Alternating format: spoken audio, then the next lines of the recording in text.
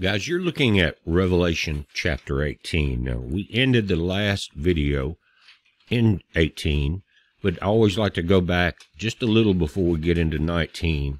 We'll probably end that series today with going through the 19 through 22. Depends on how long it takes to get through it. But we're going back, and what we had just went through, again, chapter 18 is the fall of Babylon. Notice your subtitle. And it says, in 1 hour, the judgment came to the great city of Babylon. The kings of the earth who had committed fornication and lived deliciously with her shall bewail and lament for her when they shall see the smoke of her burning.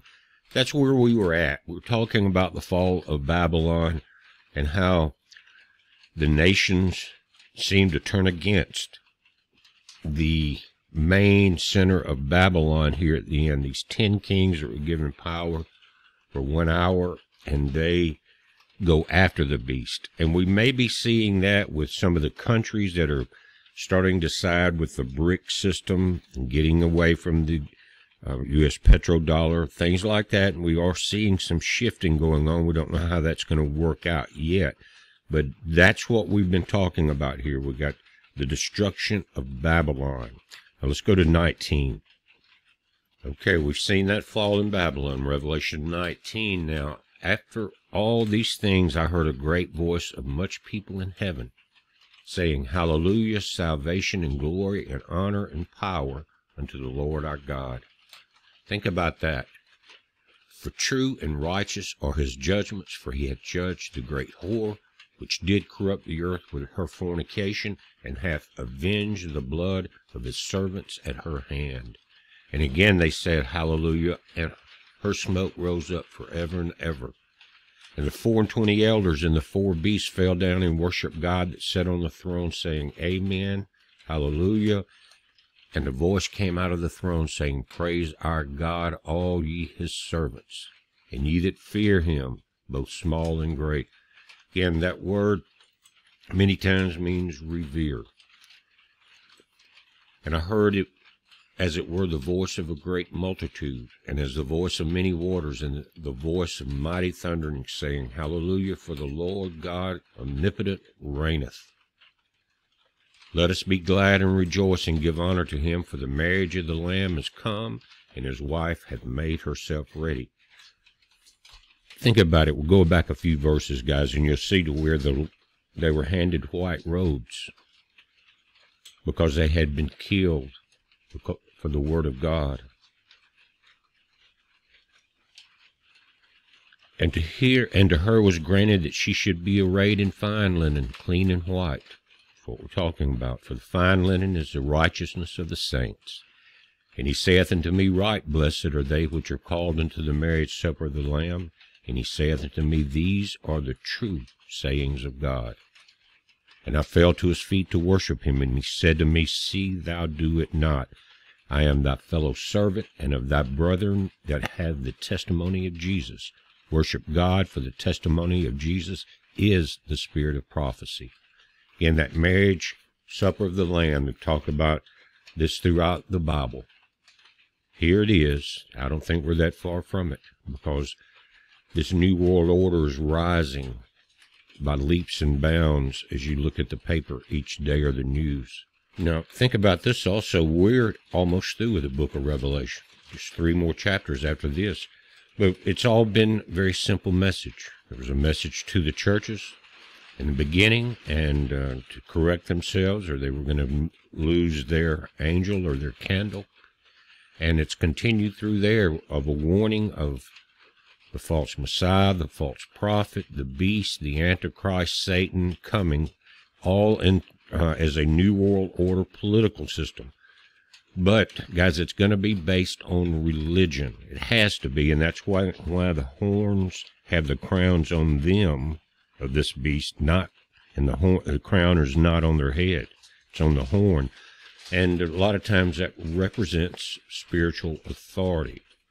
So Satan has to come in on a religious beast system in order to deceive the multitude that are going to wander after him. And I saw heaven opened, and behold a white horse, and he that sat upon him was called Faithful and True.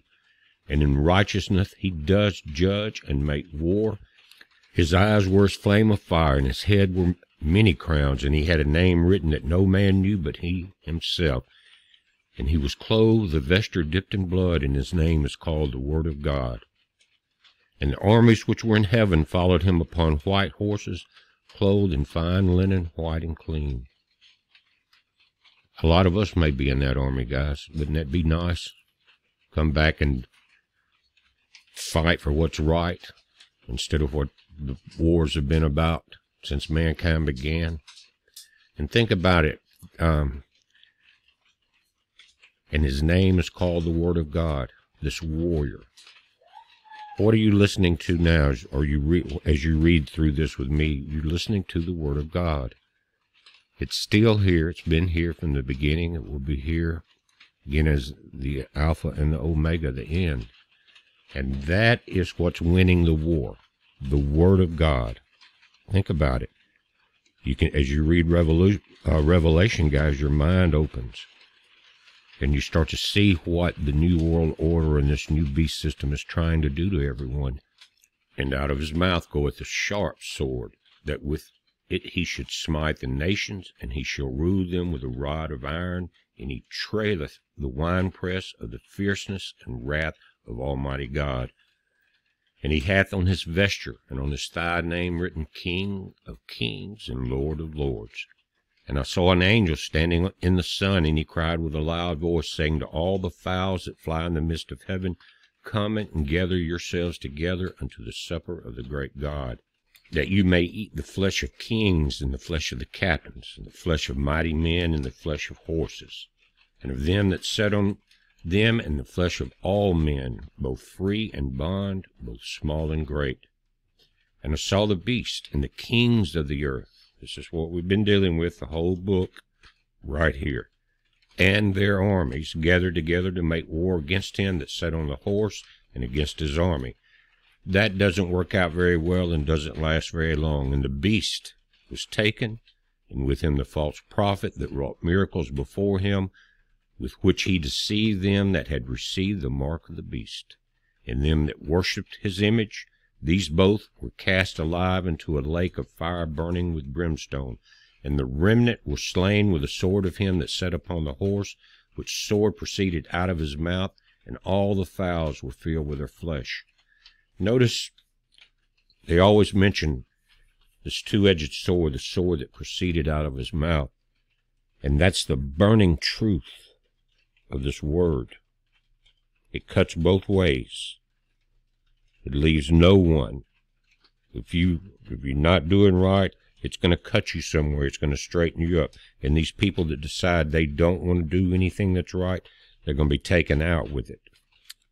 Chapter 20. And we talked about this before. Remember in the first chapter, who had the keys of the bottomless pit and the keys of hell and death? It was Christ. And I saw an angel come down from heaven, having the key of the bottomless pit and a great chain in his hand. And he laid hold on the dragon, that old serpent, which is the devil and Satan, and bound him 1,000 years. That's why some people think that the devil or Satan has those keys. It's not.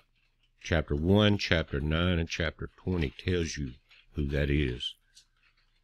And cast him into the bottomless pit, and shut him up, and set a seal upon him, that he should deceive the nations no more, till the 1,000 years should be fulfilled, and after that he must be loosed a little season.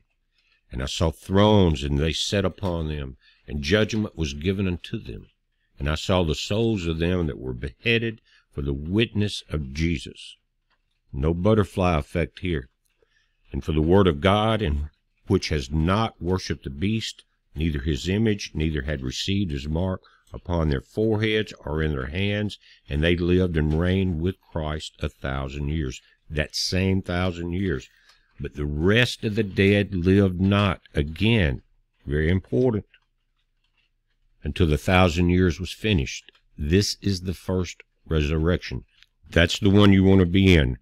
And don't let 25 throw you out of sync here, because what they're talking about, the first resurrection happened just above there. The ones that lived and reigned with Christ 1,000 years. Blessed and holy is he that hath part in the first resurrection. On such the second death hath no power, but they shall be priests of God and of Christ, and shall reign with him 1,000 years. Again, first resurrection, that's the ones that are with Christ during the 1,000 years, won't face a second death. There will be many that will, though, because once that 1,000 years is over with, we start to open some judgment books.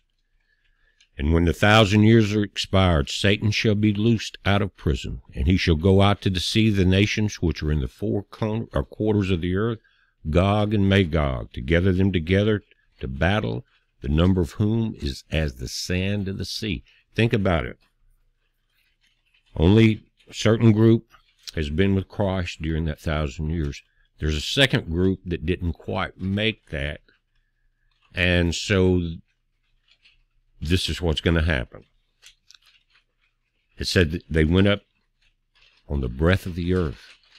Again, their number was as the sand of the sea, and compassed the camp of the saints about in beloved city, and fire came down from God out of heaven and devoured them. It didn't take long, did it?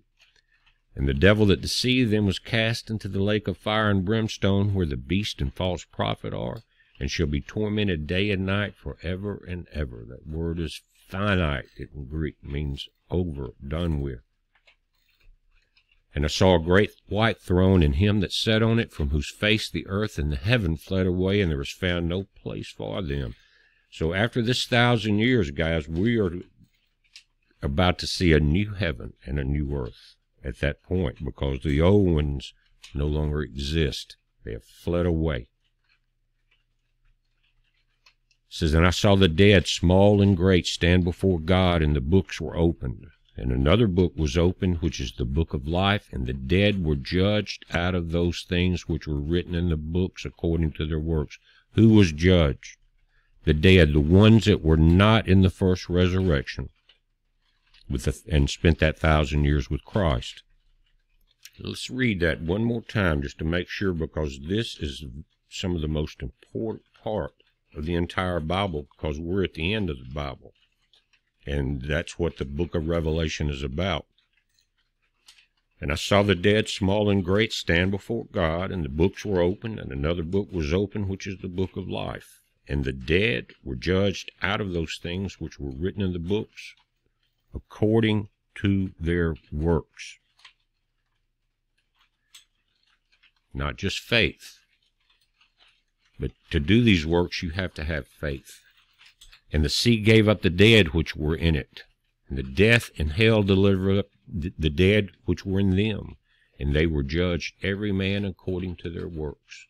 And death and hell were cast into the lake of fire. That is the second death.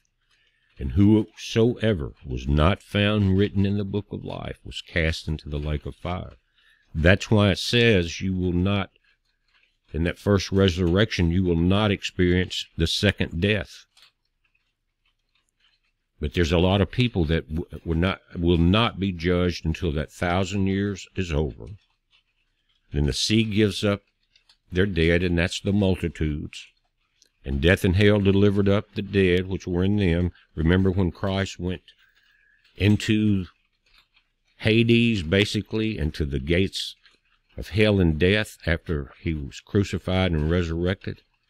A lot of people came out of there with him.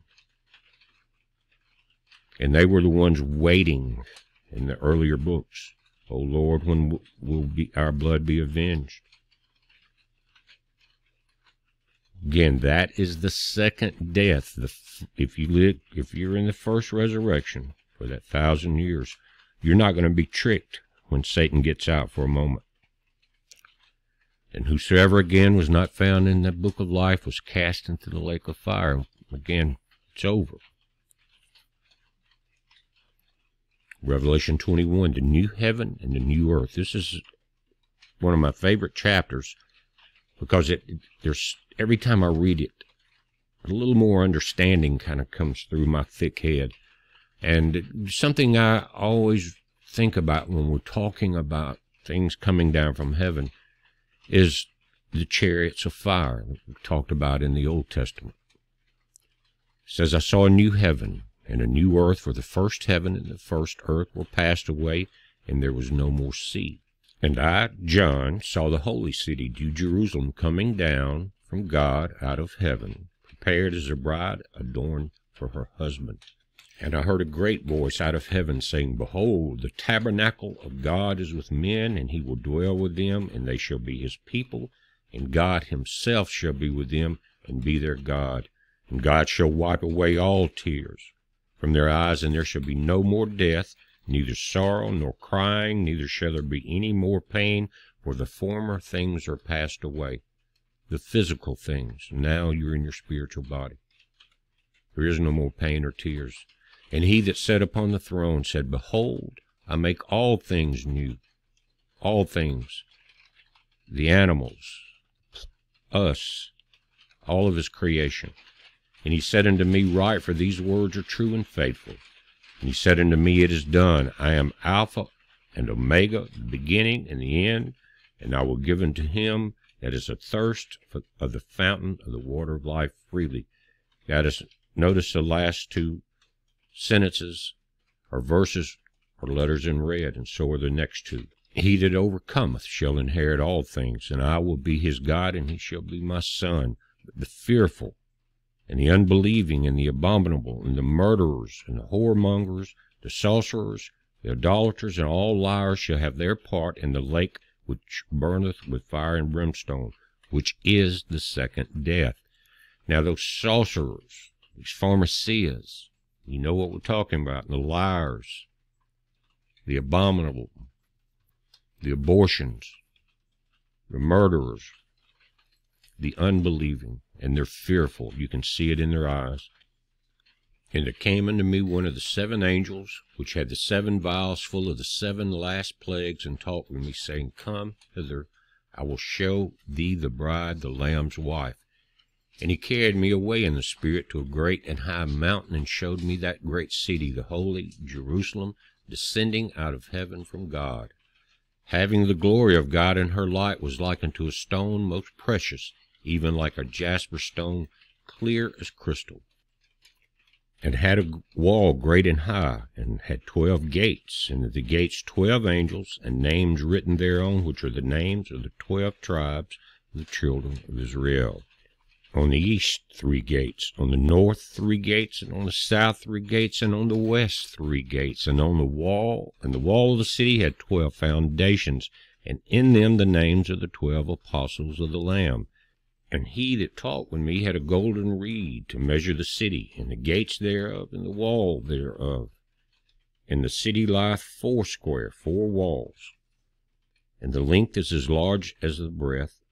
And he measured the city with a reed 12,000 furlongs. The length and the breadth and the height of it are equal. A lot of people say that's a cube or a square.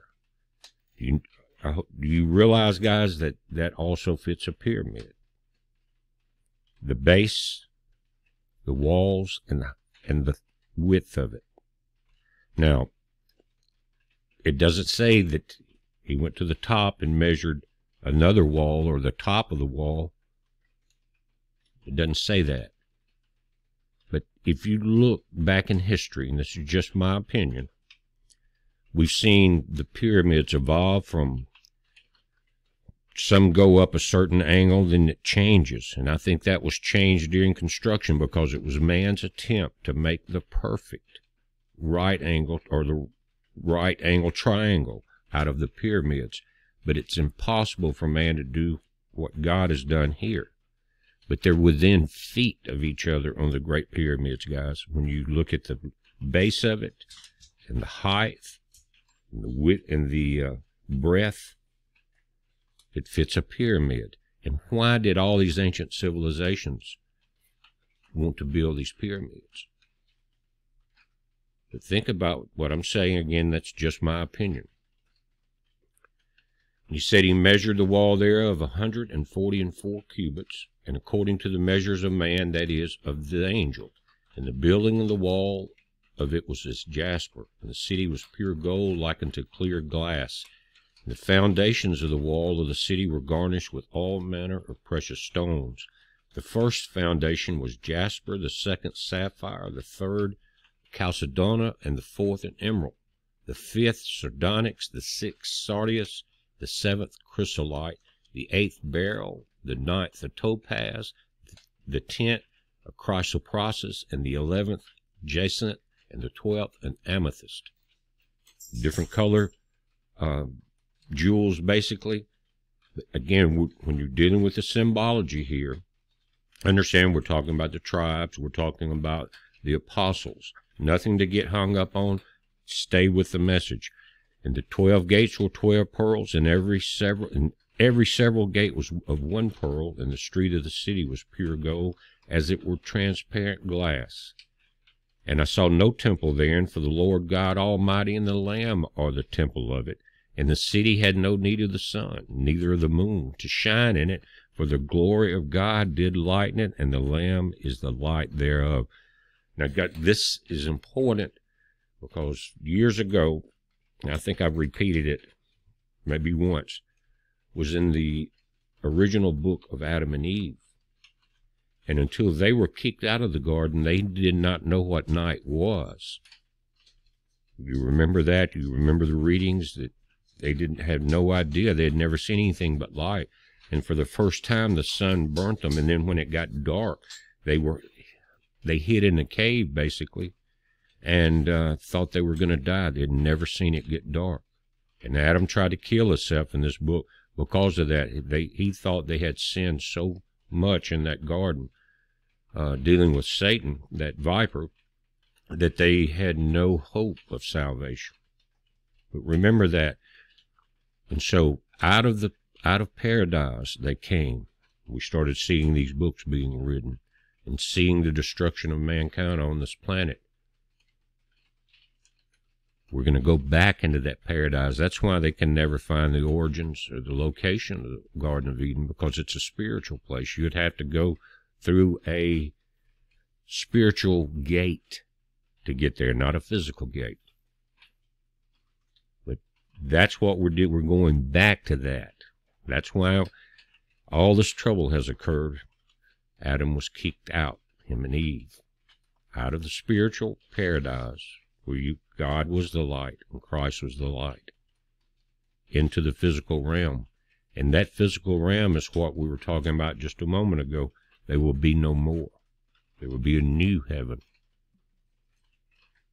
And the nations of them which are saved shall walk in the light of it, and the kings of the earth do bring their glory and honor to it. And the gates of it shall not be shut at all by day, for there shall be no night there. And they shall bring the glory and the honor of the nations into it, and there shall in no wise enter into it anything that defileth, neither whatsoever worketh abomination or maketh a lie, but they which are written in the Lamb's book of life. They didn't make it. There's no more room for any of the people that defile or the work abominations or maketh a lie. That it's all been sorted out in the winepress of the wrath of God. So we've made it through all of this, guys. We are in Revelation chapter 22. The whole book has been about warning us what was coming, what will happen. And now in the last book of the entire Bible, you're going to see why it's all worth it. And he showed me a pure river of water of life, clear as crystal, proceeding out of the throne of God and of the Lamb. In the midst of the street of it, and on either side of the river, was there the tree of life, which bare 12 manner of fruits, and yielded her fruit every month, and the leaves of the trees were for the healing of the nation. This is spiritual. And they shall be no more cursed, but the throne of God and of the Lamb shall be in it, and his servants shall serve him. And they shall see his face, and his name shall be in their foreheads. You understand now about the seal of God and the mark of the beast in their foreheads? And there shall be no night there, and they need no candle, neither light of the sun, for the Lord God giveth them light, and they shall reign forever and ever. This new heaven and earth, that's the solar systems, the universes, all that's faded out. spiritual, no darkness. And he said unto me, Those sayings are faithful and true. And the Lord God of the holy prophet sent his angels to show unto his servants the things which must shortly be done. This book's been around for a couple thousand years, and here we are, this last generation, in which these things will be shortly done. Behold, I come quickly, again words in red. Blessed is he that keepeth the sayings of the prophecy of this book. And I, John, saw these things and heard them. And when I heard and seen, I fell down to worship before the feet of the angel which showed me these things. Then saith he unto me, See thou do it not, for I am thy fellow servant, and of thy brethren the prophets, and of them which keep the sayings of this book. Worship God. And he saith unto me, Seal not the sayings of the prophecy of this book, for the time is at hand. He that is unjust, let him be unjust still. And he which is filthy, let him be filthy still. And he that is righteous, let him be righteous still. And that is holy, let him be holy still. What they're saying to me is the arguments are over. You want to remain unjust? So be it. Tired of talking about it. We tried to tell people for years things were coming. Well, that time is over with. And behold, I come quickly, and my reward is with me to give every man according as his work shall be. I am Alpha and Omega, the beginning and the end, the first and the last. Blessed are they that do his commandments, and that they may have right to the tree of life, and may enter through the gates into that city, the spiritual gates, the tree of eternal life. For without are dogs, and sorcerers, and whoremongers, and murderers, idolaters, and whosoever loveth and make a lie. Repeating that again. And here Christ, right here at the end of it, reminds us of the beginning chapter. He said, I, Jesus, have sent my angel to testify unto these things in the churches. I am the root and the offspring of David, and the bright and morning star. And the Spirit and the bride say, Come, and let him that heareth say, Come, and let him that is athirst come, and whosoever will, let him take the water of life freely. For I testify unto every man that heareth the words of the prophecy of the book, if any man shall add unto these things, God shall add unto him the plagues that are written in the book. And if any man shall take away from the words of the book of this prophecy, God shall take away his part out of the book of life, and out of the holy city, and from the things which are written in this book. He which testifieth these things say, Surely I come quickly. The letters in red again. Amen. Even so, come, Lord Jesus. Last chapter, the last verse of the last chapter. The grace of our Lord Jesus Christ be with you all. Amen. Guys, all I can say is amen to that. Hope you do too. Again, he's talking about don't change anything in the book. Blessed are he that studies these things. And when you commentate on this, you're not trying to change it. I'm not trying to change anything. I'm trying to keep it simple. And of course, none of us are perfect, and we're all going to make mistakes here and there. Doing your best. God knows when you do that, and he knows that you are on the right path. You're looking and you're searching. You're looking for him. You're looking for this eternity. You want to be around in your spiritual body. Why? Because it doesn't age. It doesn't get cancer. Your friends and family don't die. There's no more tears. But again, the grace of our Lord Jesus Christ be with you all. Amen.